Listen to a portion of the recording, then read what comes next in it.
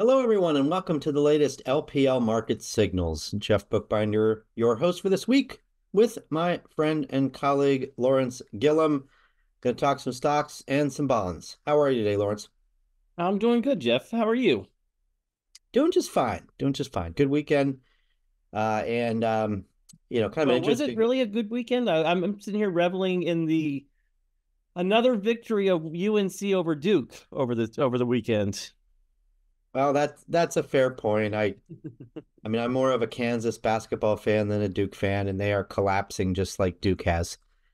So, fair point. I am not real happy with my college basketball. So I'll just be thinking about the Chiefs Super Bowl for There maybe you another go. couple months. But yeah, other than that, good weekend for sure here. The week, last week's end to the market action was a little bit sloppy, and I think we'll certainly talk about that here in a minute. But first, these wonderful disclosures. It is Monday, March 11th, 2024, as we are recording this, and um, we got a full agenda. So let's just get right to it, not spend any more time talking about the Tar Heels and the Blue Devils. I know you're a Carolina fan, Lawrence. So congrats to the Tar Heels. So here's what we got. Market recap. We had a late week tech sell-off. Now the Mag 7 is kind of dispersing, right? So we're seeing these things move in different directions. But all in all, week tech was down for the week.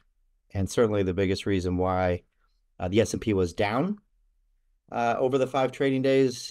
The jobs report really wasn't too much of the reason in our view, but we'll give you some key takeaways from that.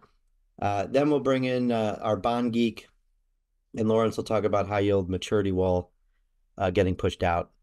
This actually, um, with rising interest rates, the economy is really, or corporate America more specifically, is highly dependent on being able to refinance. So this is not just a bond geek issue. This is an issue that's mattered for equity investors, for economists. These are important issues that aren't just limited to the bond market. Next, we'll highlight the weekly market commentary, which is on gold, recent breakout to all-time highs. Certainly, we're getting a lot of questions from folks about gold and where we see it going from here. And then finally, the week ahead, where we have CPI and retail sales. So, market recap first. I think a question a lot of people were asking as they were watching these huge moves in the big tech stocks late last week is this a sign of a top, and does it mean that the broad market will correct? And we don't necessarily think so. We'll show you the performance table in a minute, but it's really more of a rotation than the ingredients for a correction, at least in our view in the near term. So I'll explain a little bit more about that in a minute. So here's the chart of the S&P. You see here, it's just basically been a straight line up. We haven't even had a 2% pullback, let alone the 5% that you typically need to qualify as a pullback. So sure, we need a breather. We need a break. We're obviously going to get a dip at some point. Maybe what we saw late last week is the start of it, but the fundamentals to us still look pretty good here at LPL Research. So we're not actively talking about sidestepping and trying to avoid a correction or anything like that. Still fundamentals look pretty good, and the technicals look pretty good too. You have pretty good breadth here. At the bottom, you see the percentage of members with a 14-day RSI, so relative strength index over 70 is overbought. We don't have a very high percentage that's over 70. In fact, we're not as overbought as we were just a few months ago. We're not as overbought as we were in late 2021, heading into early 2022. So sure, a little overbought, but we've taken a little bit of the heat out by just sort of bouncing around here over the past few days. So in terms of intermarkets, we'll start with equities, then I'll go to you, Lawrence. You see here the tech sector was down about 1.1% for the week. So that's really the reason why you had the S&P down. Only 0.2 1% down for the week, so a modest decline, but you see the NASDAQ a larger decline, down 1.1%. So if you know where the Mag 7 is located in terms of the sectors, all those sectors were down. So tech, obviously, consumer discretionary down 2.5. That's where Amazon and Tesla are. And then communication services down 0.6%. That's where Alphabet and Meta are. So that's really the story. It's as simple as that. Now, I didn't really make a commitment to, whether tech can keep going higher or not. We're kind of wishy-washy on it. We're neutral with a slight positive bias on tech. It is expensive, but the earnings have been so good that we're just kind of hanging in there and going with the momentum. Now, I mentioned broadening out. So if you look at the style indexes last week, you see the growth index was down 1.5, value index up 1.1.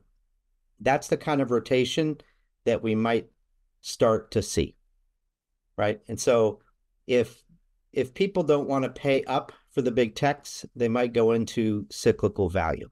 A lot of people have been talking about that. Or they might go to small caps, or they might go to international, right? So we saw a little bit better performance out of small caps last week. We saw very good performance out of cyclical value last week, particularly, energy up nicely. You had good gains in materials, gains in industrials. And then you also saw really strong gains overseas. Look at the EFA up 2.5%. Part of that was the dollar weakening, but nonetheless, we're starting to see some broadening out. That's where people seem to be going. So this will be bumpy. We'll have, fits and starts. So we're not ready to, say this rotation is going to persist and start moving assets in that direction. However, we do think that's something you have to watch really, really closely. So for now, still like US better than international, and still a slight preference for large caps and for growth. So let's go to bonds here. Lawrence, I'll hand it over to you. Part of the reason that the market hung in there, I think, last week is because bonds did so well. Yeah, we did see yields fall last week. Frankly, it was because there wasn't, excuse me, there wasn't a lot of new information coming out of Jerome Powell last week. He kind of reiterated in front of Congress that rate cuts are likely going to happen this year. Markets were maybe starting to doubt some of that, or at least repricing the amount of rate cuts expected this year based upon stronger than expected economic data. But Powell, he came in with his reassuring commentary about, the Fed is likely going to cut rates this year. So we did see yields lower, and that did help, frankly, sectors across the fixed income landscape. The aggregate bond index, which is the core bond index, up about 80 basis points or 0.8% last week. Really, the driver of that outperformance or that performance was the mortgage-backed security space. This is a space that we continue to like. We think valuations are very attractive relative to lower-rated corporate bonds.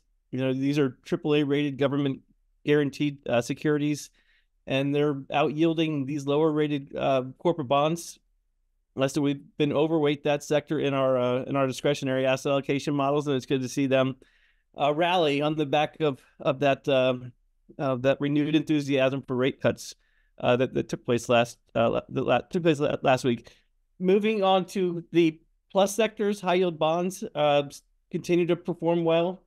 We're going to talk about the positive developments in terms of issuance trends in the high yield bond market. High yield bonds, you could argue, are pretty expensive, so we're neutral on that space.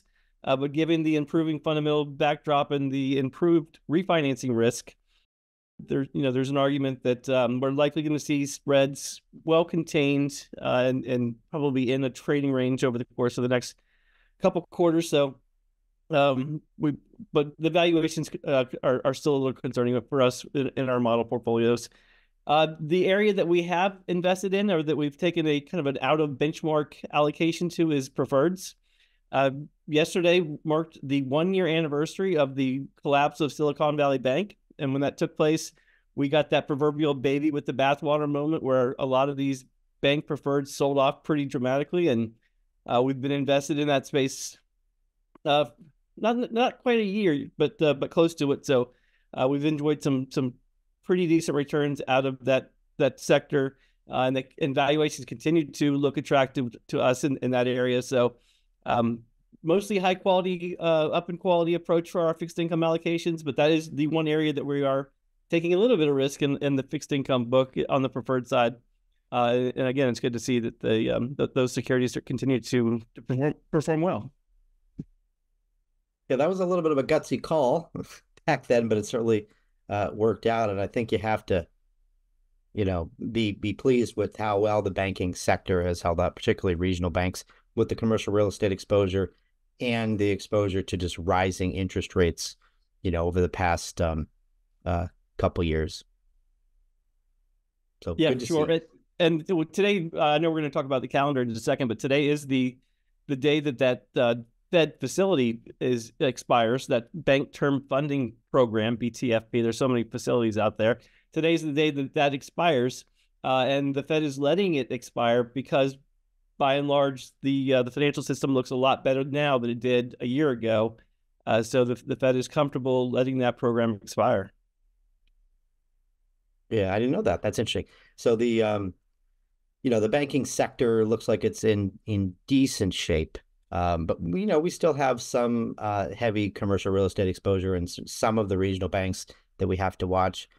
But overall, it's a pretty healthy banking environment, a pretty healthy credit environment, good for the economy and good for markets. So thanks for that, Lawrence. Let's quickly hit on the jobs report. I'll just show you these charts. I think it's helpful to see the visual of the trend, right? And so this is just payrolls by month, and then the unemployment in on the orange line, unemployment rate. So first it's obvious that you see in terms of the blue line just payroll numbers. We've gone from 500, 600,000 jobs a month down to the 2 to 300 range. Actually, that's even a little bit up. We had a couple of readings that were a little lower than that. So we are trending down, but certainly job growth has stabilized. The Fed is obviously watching this closely, and Lawrence, you just mentioned it. They're preparing to cut probably in June, could be sooner. President Biden thinks the rate cut's coming sooner, which I thought, or soon, which I thought was very interesting. I think that was on, might have been on Saturday when he made that comment. But at any rate, Powell's told us pretty much directly that they're getting close to a rate cut. So the job market is healthy, but it's not too strong that would prevent the Fed from cutting rates. Also, you might look at that 275 and say it's hot. That was the job number that we got on Friday for February. It was about 75,000 above expectations, but the downward revisions actually turned it into a soft report because we had much more than 75,000 jobs taken out of previous months, right? Just 124,000 out of January alone. So, maybe it's Goldilocks. Maybe it was a little softer than you'd like to see, but certainly doesn't change what the Fed's doing. And then here's average hourly earnings, right? The wage number. It's down almost to 4, which is, not where you want to be. Probably want to be in the 3s. But if productivity is strong, you can still have a 4% wage number and, grow GDP at 2%, not have an inflation problem, right? The problem is when you don't have productivity and you have to keep hiring more workers and wages grow, that gets you into a little bit of a tricky spot, right? So we're okay with 4% wage growth, like to get it a little bit lower, but the Fed, again, is seeing this.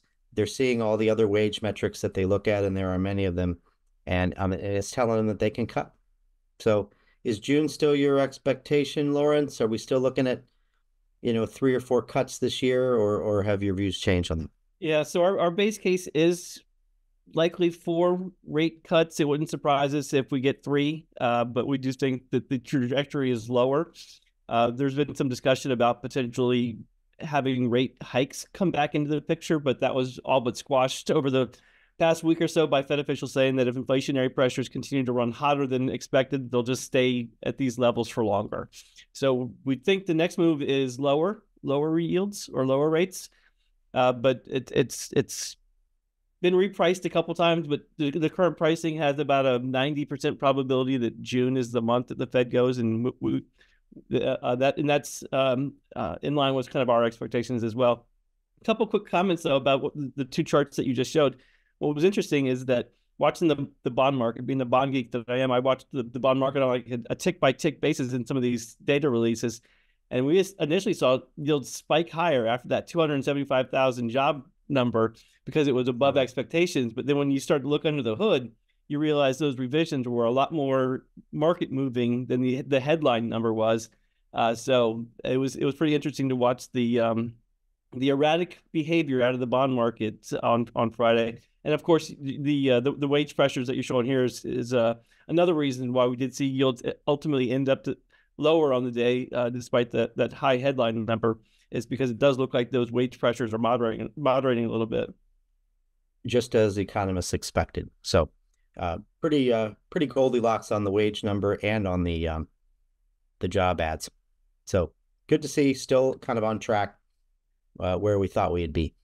So we'll keep rolling with the bond theme because that's basically where we were on the jobs report, and talk about high yield. So you mentioned, Lawrence, when we were putting this together, that the maturity wall is pushed out. What's doing that, and what does it mean? Yeah, so the big thing really in the fixed income markets this year has been the amount of supply, about the amount of new bonds that are coming to market that are at really record levels for a lot of these markets. But what's been interesting is there's been record demand as well for these bonds. Just another rule that shows that supply tends to follow demand. And with demand picking up this year, with the expectation of lower yields later on in the year and into the next couple of years, there's a lot of institutional investors out there that are just buying up everything that's coming to market.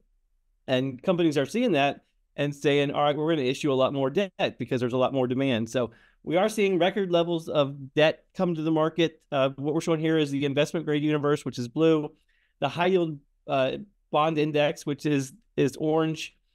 Remember, we're not even at the midpoint of March yet, but we're already almost at levels that would feel like a full year for the high yield market. And then we're getting close to 500 billion of new issuance for the investment grade universe, which a good year is around 1.4 trillion. So there's been a lot of bonds come to market, and markets haven't moved. There's been so much demand that a lot of these issues are what's called oversubscribed, meaning that if there's $100 million bond issuance coming to market, there's $500 million waiting to invest in that deal. So that's really been the big takeaway this year, is that there's just a ton of demand taking down this record amount of supply. And so what, if we go to the next slide, is that it's allowed a lot of these high yield companies to refinance their existing debt, push out that refinancing risk, and really push out the kick the can down the road a couple of years before they have to start paying back this debt. Coming into this year, we had a pretty big concern about refinancing risks, particularly for the lower rated companies, these triple C rated companies. But given the strong demand and the very open primary market, these companies were able to refinance their debt, very little give up or very little, concern about getting that paper refinanced. It's really worked out well for a lot of these companies. To your point, this improves the kind of the balance sheet for a lot of companies. So they're able to hire and they're able to continue to grow. And certainly this is good news for the economy, good news for corporate America, and good news for employees as well, because it does allow companies to continue to hire now that they've got their financing issues in order. Yeah, that's excellent. And I would say this connects to small caps. We've been a little bit cautious on small caps, but they're starting to perk up a little bit and catch our eye. Small caps tend to need to go to banks to refi more than the larger companies. If you have a relatively healthy high yield market, that could help smaller companies and maybe create some market interest down the market cap chain. I would think. Yeah. So high yield companies do tend to be the smaller cap companies out there. If you think about the investment grade corporate universe, it's your Apples, your GMs, your Walmarts, all that kind of stuff. The high yield universe is primarily a single product company or really smaller cap companies. So their ability to kind of, again, kick the can down the road into this 2028, 2029 period when they have to start worrying about debt again is a big weight off of a lot of their shoulders. So it should help some of these smaller cap companies do well on a go forward basis.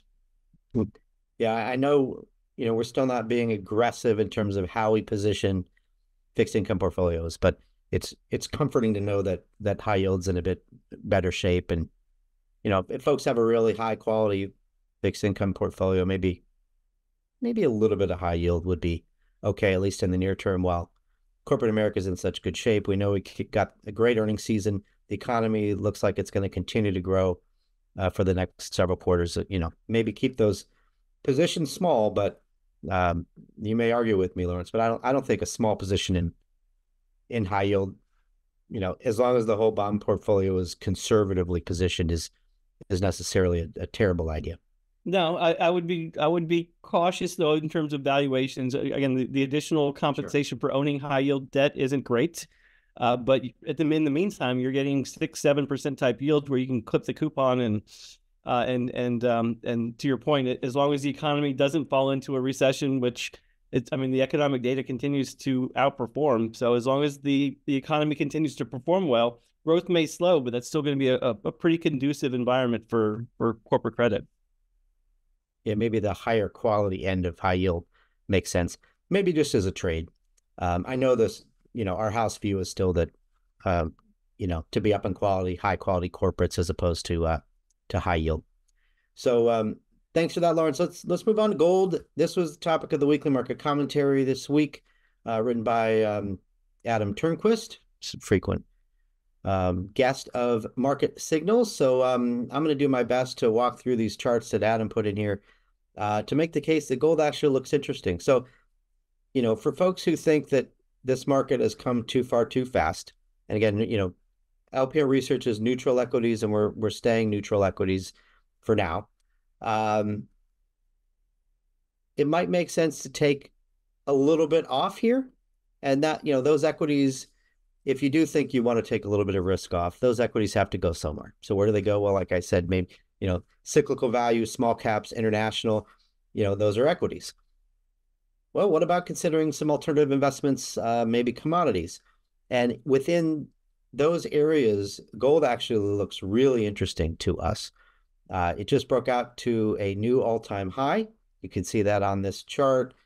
It took a while to break through 2000, but we did that.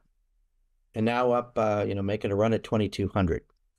The gold likes a weak dollar. We're certainly starting to see that. Gold likes lower rates and here's where I can bring you in, Lawrence. Gold doesn't offer any yield. So when yields are high, it's a competitive threat to gold as an investment, right? Because there's a higher opportunity cost of owning gold and not getting that yield. So gold likes falling rates, actually specifically falling real rates, which is inflation adjusted rates. So we are seeing rates come down, and I think that's part of the story for why gold is making this run. But we're also seeing a weaker dollar. It's very hard to predict where the dollar is going to go. I think it's pretty fair to assume it's going to be weak versus the yen in the near term. But versus the euro, that's a hard call to make because the Fed and the ECB are both racing to cut rates. Might do it at the same time. Who knows? Probably coming in June, maybe a little sooner. That's not really a big currency swing factor. So, hard to call. So that it's a wild card, we'll say. But rates and the dollar are the big drivers, I think, right now. Lawrence, thoughts on the impact of rates and gold? Yeah, I mean, we talked about it earlier. We have seen yields fall from levels, call it back in last September, October. And that kind of is correlated with a decent run in gold as well. To your point about real yields, these tips yields, these inflation adjusted yields, we're really positive on tips back in September, with real yields at the highest levels they've been in quite some time. But to your point, they have fallen back into more, still on the elevated side over the past decade, but not nearly as attractive as they were a couple months ago. So there is that trade off, and you could really make the argument that that gold is a pretty decent option outside of just the traditional stocks and bonds, given valuations for both of those markets. Yeah, and inflation is the one piece that you have to watch. As long as inflation kind of stays about where it is, or maybe only comes down gradually, that might not be a headwind to gold. If inflation goes up, real rates go down. And gold likes real rates going down. Inflation could cause them to, stay where they are or go higher. So we have to watch the inflation piece. Gold has several different drivers. Um, and then, I'll also add on the bottom of this chart, you have the relative strength index, right? Over 70 is overbought. We talked about how the S&P is not there anymore, but look at gold. It's blown through that 70 mark, and is very overbought. So could make sense to wait for a pullback there for exposure, but this could be kind of a little bit of a hedge, we'll say, something that maybe won't be correlated to the equity markets. Certainly, there are a lot of interesting ideas within the alternative investments universe that similarly are not as correlated to equity prices. So you can consider some of those as well. But gold, really a nice chart, and even though it's a little ahead of itself, maybe we think it can go higher from here. One of the other reasons we think it can go higher is because central banks are buying. So this chart that Adam put together shows net purchases of golds by central banks globally, major central banks. And you got this big uptick in 2022 and 2023. It's certainly related to sanctions on Russia, starting with the invasion of Ukraine and just the tough geopolitical environment. Beyond that has caused central banks to diversify. So it's not just diversifying into other currencies, it's diversifying into commodities and other assets. So there's a little bit of Bitcoin floating around on some central bank balance sheets as well. So this diversification by central banks is a tailwind for gold, certainly. And then, ETFs for gold aren't new, but, we're starting to see, or I guess, as we've seen this gold rally, we've actually started to see ETF holdings of the gold commodity come down. So maybe there's an opportunity to reverse that and see some flows into the ETFs. So that's high level gold. For more details, you can check out our weekly market commentary on LPL.com. So let's preview the week, Lawrence, and then wrap. I mean, I think it's obvious that CPI is the most important data point of the week, and you get the PPI with it. So CPI Tuesday, so that'll be when we release this podcast. So folks listening will already know that CPI number, presumably. The PPI comes on Thursday, along with retail sales. So retail sales matter, but we're just in this environment where inflation seems to matter more than retail sales, frankly, which is only a small part of overall consumer spending. So it matters, but it's secondary. So based on what I've read, Lawrence, on the CPI situation, it looks like we might get a little bit below this consensus number. So, I'm not an economist. That's, Jeff Roach would have a more educated opinion on maybe where the CPI comes in. But based on what I've seen, I think we've got maybe a tiny bit of a downside bias. That might be with rounding up 0.4% month over month, rather than up 0.3 the prior month. But I think we're going to end up kind of being in line, or maybe just a fraction below, based on what I've seen. Any thoughts there? Yeah, and of course, yeah, it is right to focus on the month over month numbers. Those are the most important, really, because of the the improvements or the improvement in inflation over the past year. So some of those older readings are still embedded in those year over year figures. So month over month is important. I would say watch core services X housing. Everyone knows the housing issues with CPI and the big weight that there is in that statistic. But core services X housing was an unexpected surprise higher last month. So if there's some moderation in that category or those categories, I think you could see a pretty big rally out of the fixed income markets, which would likely imply a pretty big rally out of the equity markets as well. No guarantees, of course, but that was the kind of the stubborn, sticky inflation people were talking about last month. So we'll have to see how that plays out for February. Yeah, the core year over year is probably going to get the most attention. 3.7% expected, down 0.2% from the prior month's year over year reading. So it's going to continue that if it hits that number, it's going to continue the trajectory, moving in the right direction, and again pointing to Fed rate cuts before too long here.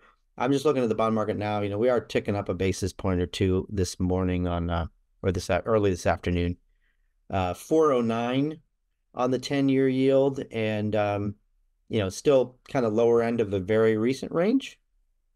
But maybe there's a little bit of anxiety in that, we're a day away from the CPI, and you might just see people kind of, I don't know, adjusting positions ahead of this key number tomorrow morning at 8:30 Eastern. I guess, on the retail sales number, which is, probably the second most important economic data point, it's really a lot of autos noise. So, we had the big drop last month, or 2 months ago, really, because this data comes out with a lag. We had the big drop, and now economists expect that number to bounce back. So after a 0.8% decline in January, economists are expecting a 0.8% increase overall for February. But if you take out the autos and gasoline, frankly, you're only up 0.2 according to economists. Now, this is just a forecast. We could be off. This number has more variation to it than the CPI numbers, which are being so closely watched.